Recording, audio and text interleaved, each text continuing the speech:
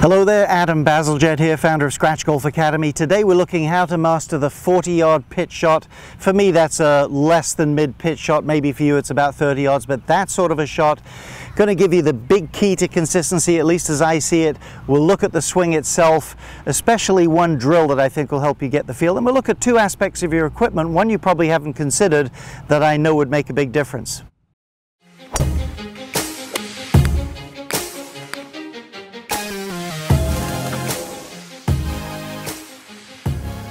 Well, briefly, if you're new to this channel, would love it if you'd subscribed. Helps us build momentum, bring you more free content. Also at the App Store, SW Golf Academy app, lots of tools, training aids. Think you'd really like it. Hope you'll pick that up.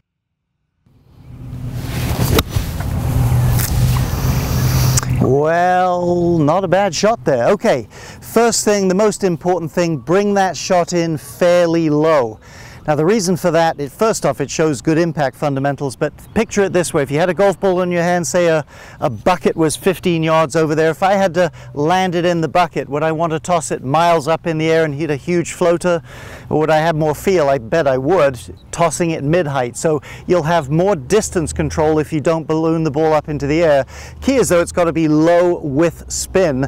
And at the end, when we talk about equipment, one surprising fact there, as I say, I think will really, if you take it into consideration, will help your spin ratio. Now, first thing to say, don't try to hit it low. There's two ways not to try to hit it low, and the first one let's look at from this angle, and that is hitting down on the ball too much. If you start to get your plane steep and chopping down this way, this is always more of a descending hit than it is if it comes from the side of your body more. You will not be consistent. You'll stick the club in the ground. It'll be hard to control your trajectory. Your contact will not be consistent. So stay on plane. The idea you want is you want a pretty long level spot at the bottom of your golf swing. Feel like it's about a foot where the club's level to the ground. So the second way, I would not recommend trying to hit the ball lower, and that is playing the ball excessively back. Round numbers, it's the same reason. If you play it back and you make a good swing, certainly you would hit it lower if you make solid contact. Too much shaft lean, the club will start to dig the front edge of the club stick in the ground. It's not good for spinning the ball, and you can easily get some stubs or some chunk shots. So play it maybe slightly back of middle if you don't have a lot of shaft lean, but relatively in the middle. Let's have a look here. And again, long level spot. See if you can drive a nice little low shot out there. I was almost able to pick that just off the turf, just a small divot. Let's have a look at a Tour Pro in action briefly, cover a couple of the fundamentals, then we'll get out and look at our drill.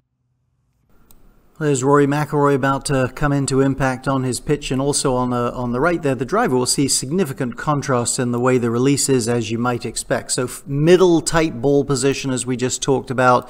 Key here, again, he flows with his lower body and his hands are well beyond the ball before he hits it. But look at the club right there itself, the club head. It's pretty level to the ground going through.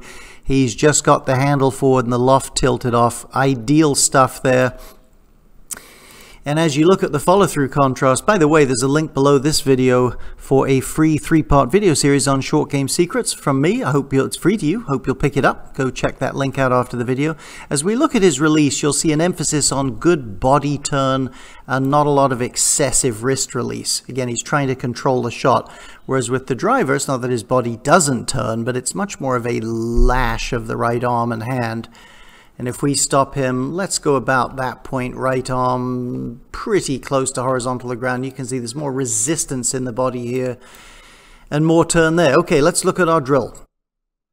So recommended drill, practice a few shots from some very light spongy grass where the ball's just sitting up on top of it. If you don't have that, maybe you're on the range, just tee the ball up, but tee it low, maybe like you'd use, say, a hybrid on a par 3. And here's the game.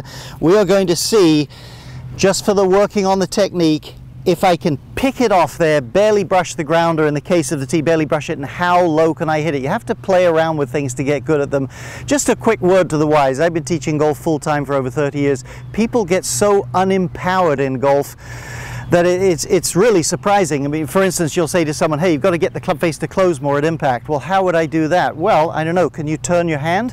Certainly. The default setting of most people is that's too difficult for me. I won't be able to do it. So here's an example. If you took a little towel, if I put that towel there and I said to you, okay, keeping your head relatively still, could you go along the ground and hit that towel? I bet 100% of people would give it a try without thinking about it. Don't get disempowered. You can drive the handle past the ball. You want to tilt the loft off it. Practice that with your lead hand a little bit, get that feel. And as I say, just play around. Pick it off there and see how low you can hit it. Hit that about 35, 40 yards, nice and low. Again, you can see I sort of stuck a good firm finish where the club's not bouncing off my body. That's a sign I'm controlling the impact. Play around with stuff. Don't put yourself down and pretend to somehow get yourself in a state where you're not able to try stuff. You can try stuff. Let's have a look then finally at the equipment. So 2 thoughts for equipment. Number 1, if you don't have a reasonably high performance spin ball, some sort of pro ball, you are not going to spin the ball the way the pros do. So take that for what it's worth, but you need a ball that grips the club a little bit. The second thing, and this is the thing most people don't realize, under normal conditions, let's say there isn't any moisture on the ball, there isn't any grass around it, you don't really need the groove so much on these small shots. The ball grips the club face. So here's the key. You need a clean club face. Even if it looks fairly clean, I'm telling you, take a white towel and give it a little rub. You'll see debris, some little grass stains, some mud on there, some dirt on there at least. Here's what happens. When you hit down on the ball, and you should hit slightly down on the ball, even though we're not trying to take a big divot, the shaft's leaning forward. If there's a good grip between the club and the ball, clean club face, the ball spins more, but also the slight descending blow of the club makes it go lower. When there's debris on the club or moisture or just dirt and stuff like that, the ball doesn't grip the club face, it slides up the club face fractionally, comes off higher and doesn't spin as much. So do yourself a favor, get yourself a good tour ball, get yourself a good ball that grips the club, and clean that club face and make sure it's dry before you try an important shot. Thanks for watching. I hope this is helpful.